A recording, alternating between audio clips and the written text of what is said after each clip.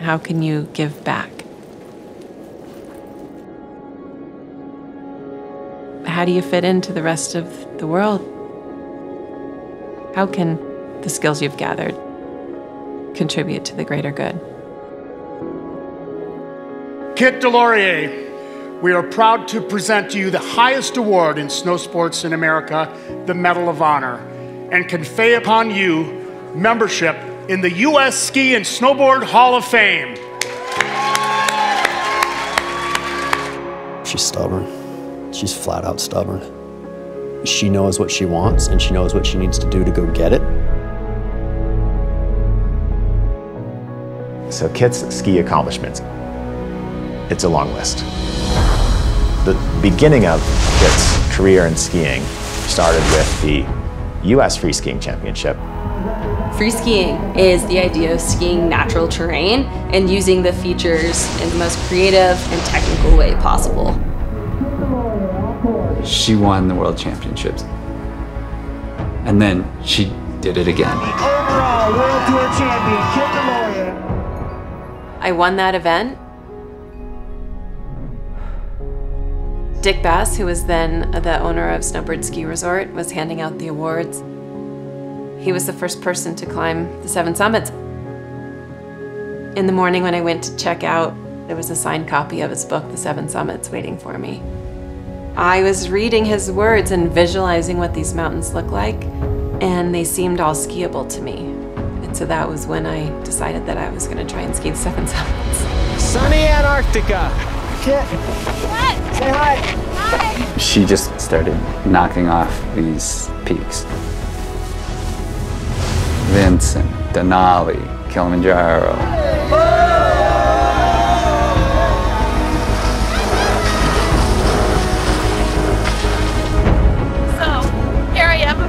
From the summit of Kosciuszko. Perfect corn. In October of 2006, we jumped to Everest. That's definitely the most dangerous thing I've ever skied. Climbing and skiing Mount Everest was probably the most challenging of the 7 summits. Looking good. I mean, you're skiing the highest mountain in the world.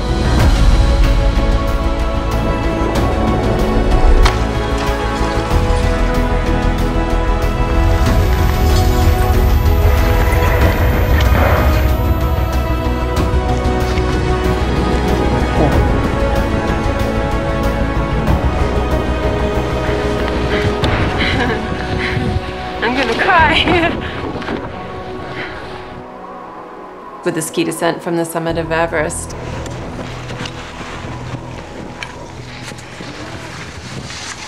I completed my project to be the first person to climb and ski the 7 summits.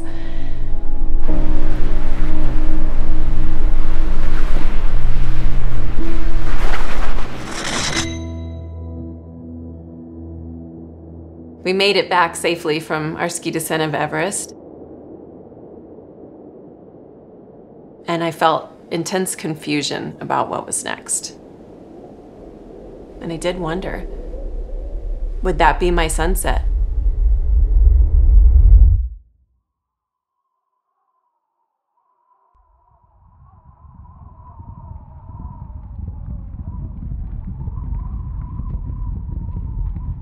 When I was 10 years old, sitting in the back of my mom's green Volkswagen Squareback, waiting for up to 3 hours for a tank of gas during one of the oil crises.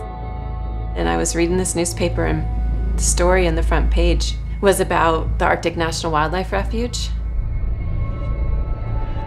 It was about the porcupine caribou herd that migrates there, and how important those lands were for their birthing grounds. And that juxtaposed with the reality that there's oil under the ground in the Arctic Refuge, and that there were some interests that wanted to drill for that oil. I just felt like this doesn't make any sense. there's got to be another solution. Arctic oil and gas is some of the things that keeps me up at night. The Arctic has a global impact on climate. Both poles are there for a reason for Earth. They're acting like coolers. And once you start losing that, what we call the cryosphere, anything frozen, snow, frozen ground, glaciers, you're losing the cooling mechanism of Earth. So you get these non-linear effects where temperature goes up in a very quick way. So investing in new oil and gas in Alaska is the last thing we want to do. And the refuge is one of those areas where this is being talked about, and it worries me tremendously. Thank you, Connie. I was 37 right after I got off of Everest. And over the next 2 years, had our 2 children. There I was with a 3-month-old and a 21-month-old, wondering what was next. I wanted to go somewhere that had another level of meaning for me. I decided to go to the Arctic Refuge because I remembered that debate from when I was a 10-year-old and hearing about it. The Arctic has its calling.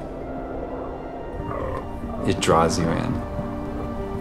It's like a primal feeling. It is ancient and wise in these ways that you just don't get to experience very often. So I pulled together a proposal and we went in 2010.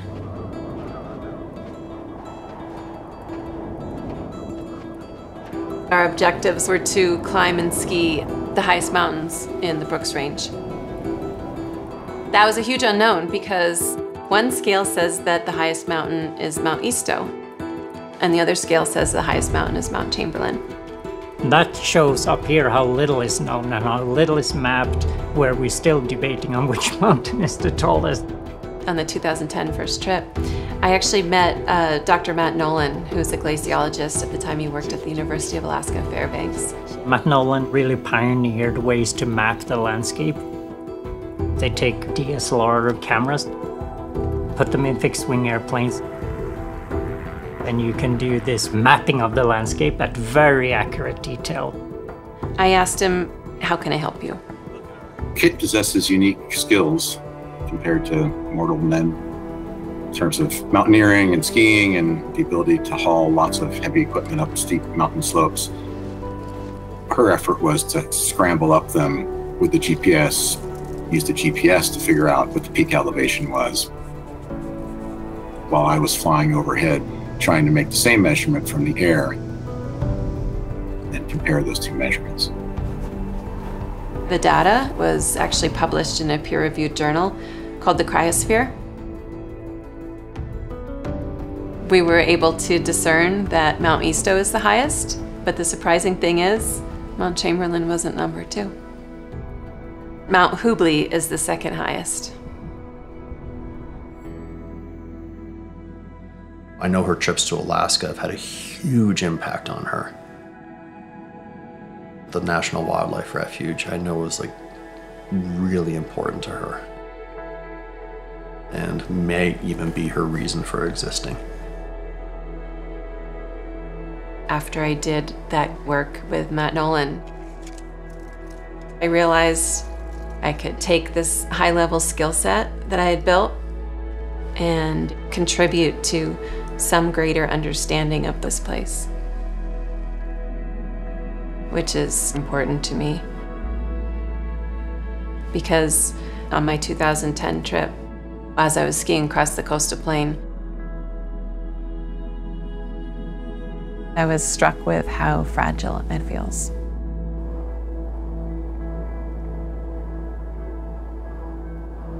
I made a personal vow. I'm going to do whatever I can do to protect this place. This is an ABC News special report. President Trump has just signed the historic $1.5 trillion tax bill, the president's biggest legislative victory to date. This will be the biggest. In 2017, there were some tax cuts put into place, primarily for corporations and wealthy individuals. And in order to balance those, the administration suggested this Tax and Jobs Act.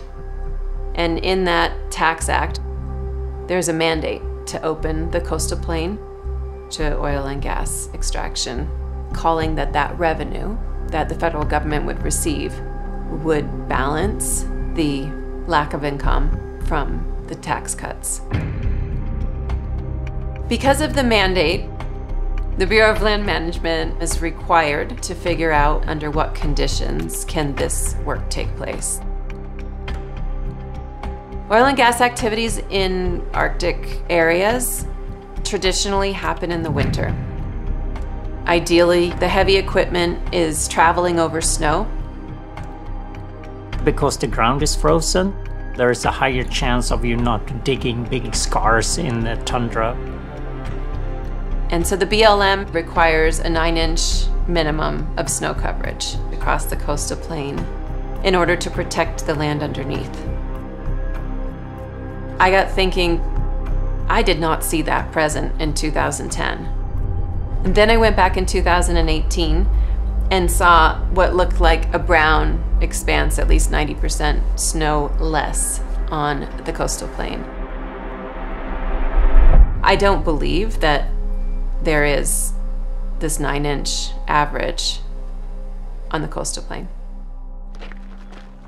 And that's what we went to find out.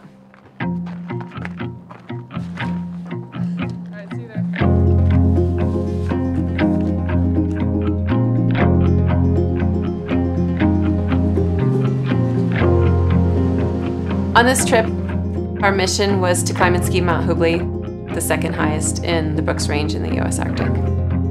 The second part of the trip was to ski out onto the coastal plain and do some snow science measurements.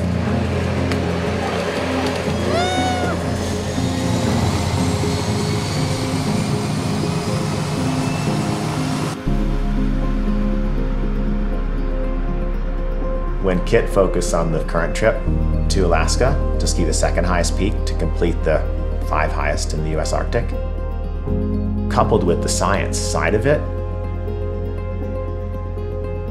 it's like the next evolution. Ski mountaineering with citizen science. Are you excited, Kit? I'm super excited. Yeah.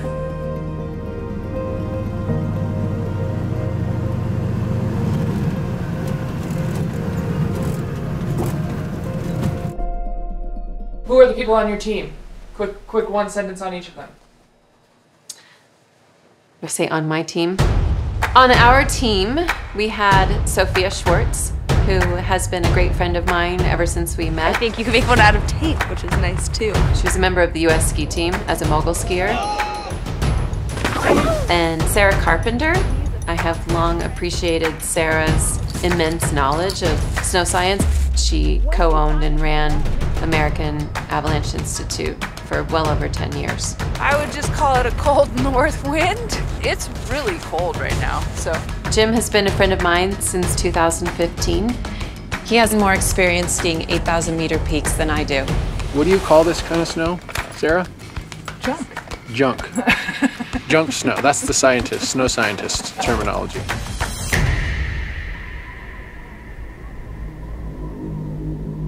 The thing that was underlying this trip that none of us needed to say was that if anything happened in the mountains, we wouldn't be able to get picked up by Dirk. Because in about a week, there would be not enough snow for him to land. Anywhere within 100 miles. We were on our own. We wouldn't want to get yourself into a situation where you need to get help out that far away. Because you're not going to get help for a long time.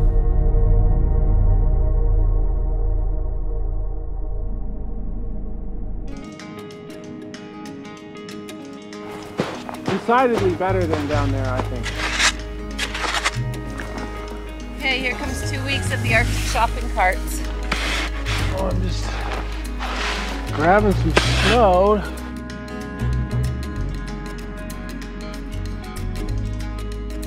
It's pretty nice, huh? We probably would want to like go through there, boot up here, go to the summit, come back. So we camped there at Okpelik Lake. And the next day, we skied south, deeper into the mountains, to get closer to Hubbli.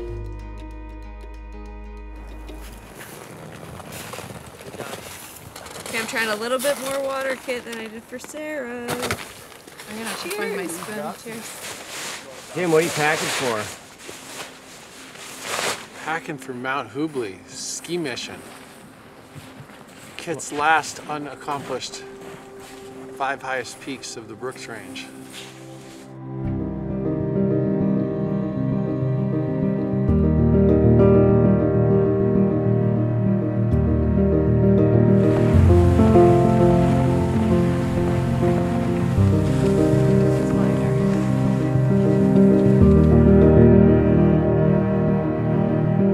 Took a little while for everyone to fit all their shite, but we're there. ready. We got our stuff together. We're gonna go for a little walk. Kit just fell down. There's a few waterfalls, which I did not expect at all, where all of a sudden you have like 10 feet of ice that you have to get up. This whole time you have like a 55, 60-pound pack on. Awesome.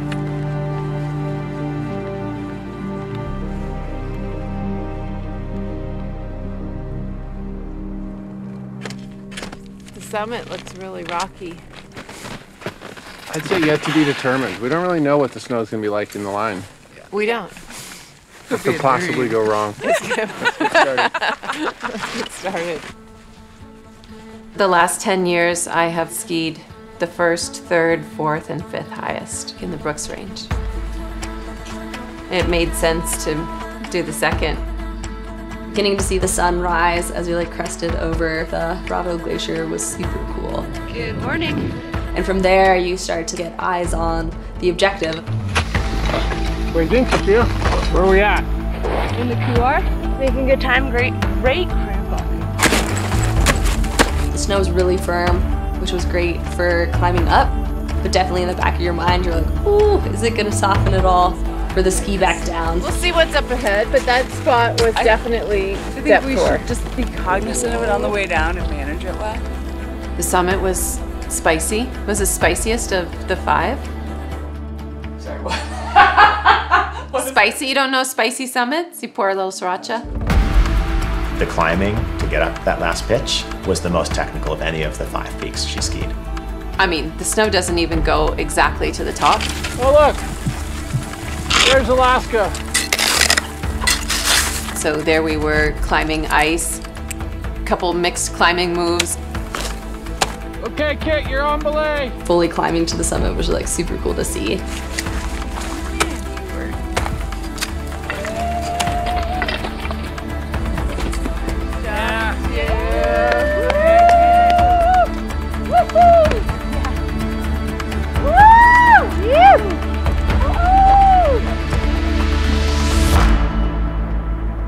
Where are we? We're on top of Mount Hubbli.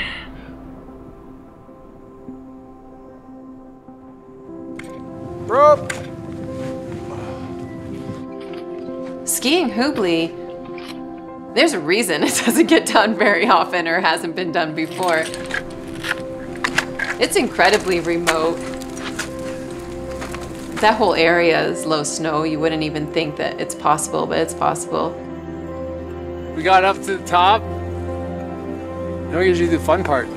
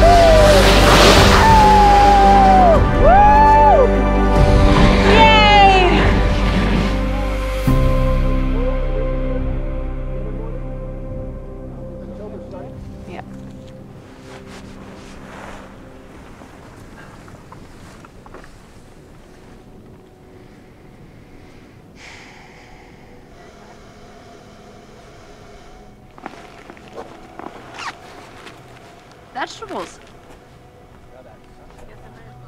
It's like, let's just revel in this for an hour or so.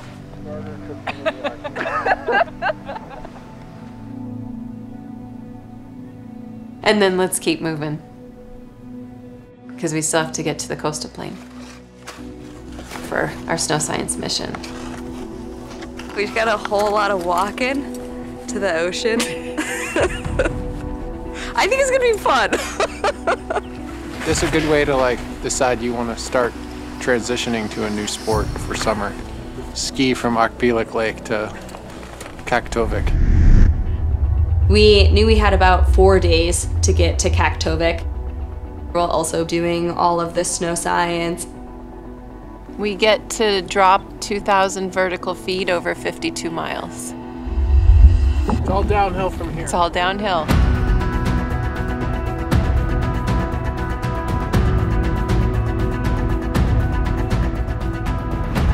The reason I want to measure the snow is because this is one place, the legislation speaks it clearly. You must have these conditions. And I know these conditions aren't being met, but we need to prove it. I wouldn't be surprised if Kit goes up there and finds very barren conditions. If that is true, that means that extractive industries would put big scars into the tundra ecosystem. The tundra has a permafrost underneath it. If a heavy oil industry piece of equipment leaves an imprint in the spring when all the snow melts, groundwater collects in that imprint and it increases the thaw of the permafrost around it. There's enough carbon dioxide stored in permafrost across the Arctic that we could double the amount of carbon dioxide in the atmosphere from permafrost alone. That's going to result in a world where it's not a viable place for many people and ecosystems to even function or survive.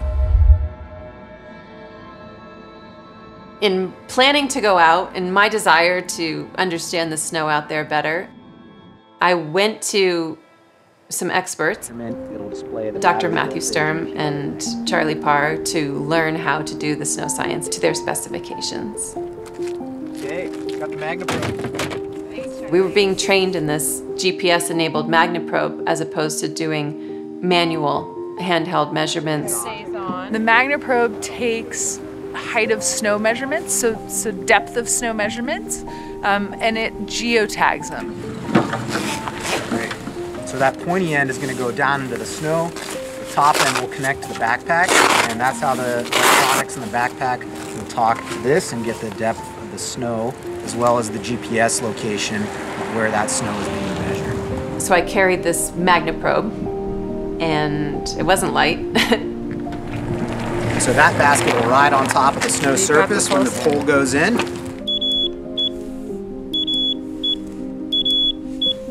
And the MagnaProbe will measure the snow depth to wherever that basket rides on top of the snow. And then that trigger, that's how you actually take the measurement, is pressing that green button. Yep, so that'll take the measurement. Every place that we stopped to do these measurement stations, 2 steps, probe strike, hit the button, record it.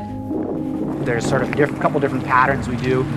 One pattern is there's a single point that we're really interested in. We'll start at that point and just spiral outwards. This is exactly it. This is what you would call, we call this the death spiral, because you can just keep going and going and going. It's funny to watch Kit just walk around in circles, you know, probing every little bit of time. Meanwhile, Sarah did snow pits and measured snow density and snow water equivalent. We're gonna dig a big pit with the legendary Sarah Carpenter. Snow science is, like any science, a complicated science. People think of snow as like, well, is it there or not?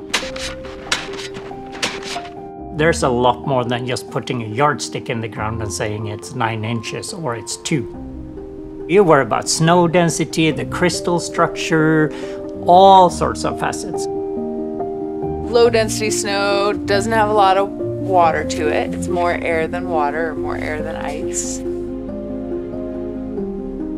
In general, there's not a lot of water in this snow. There's no cohesion to these crystals. You hold them up in your fingers and they fall through your hand like sugar, like sand. That means that they're never going to bond to each other and they're never going to support any weight on top of them. So even if there was a 9-inch average, how can it hold the weight of a heavy piece of equipment? There's such a varying amount of snow out there. There's places where the snow was 6, 8, 10 inches deep, 3 inches deep, some places non-existent. At the end of the day, it's not as simple as going out there and measuring snow depth. There's so much more.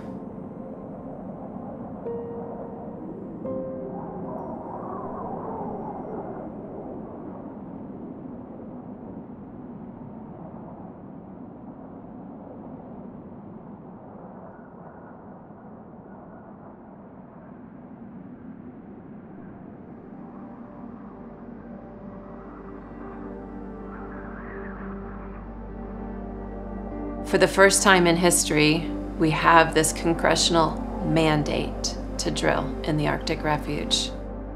Inside of that mandate, there are 2 lease sales that are required. The remarkable thing about that is that so few companies bid on the land. And now we have all the major banks in the US saying that they will not back any loans for oil industry in the Arctic National Wildlife Refuge.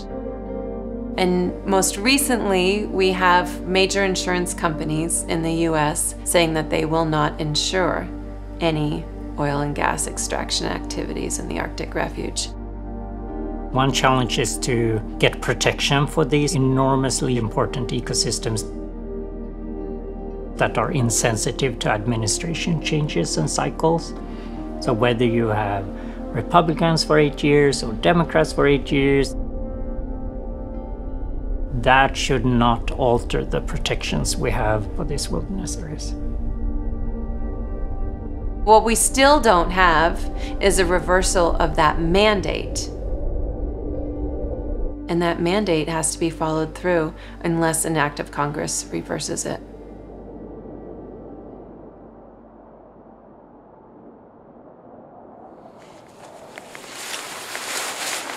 Just the last little foot repair. It's beautiful. I'm a little bit sad to be leaving, but you know, stoked to go see the Kaktovik airstrip. It's always been a dream of mine. It's always something to look forward to in Sophia's world.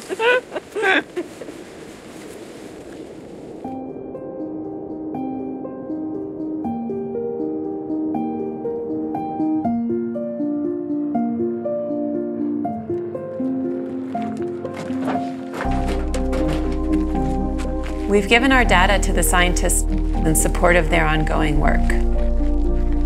Hopefully the people in Congress make the right decision going forward.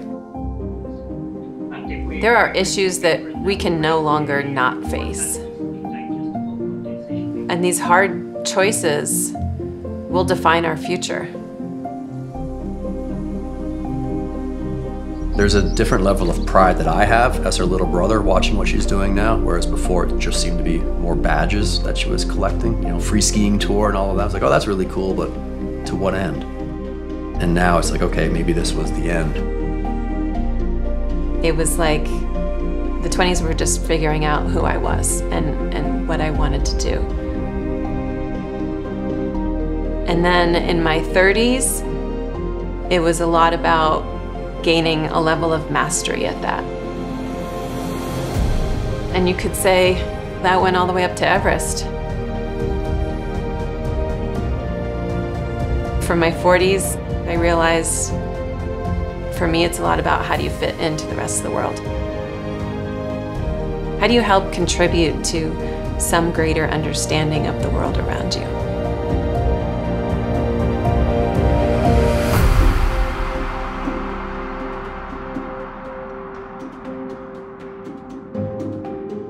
I don't know exactly what the future is going to hold, but I'm not done looking for ways to protect this area, be in it, and work on what speaks to my heart.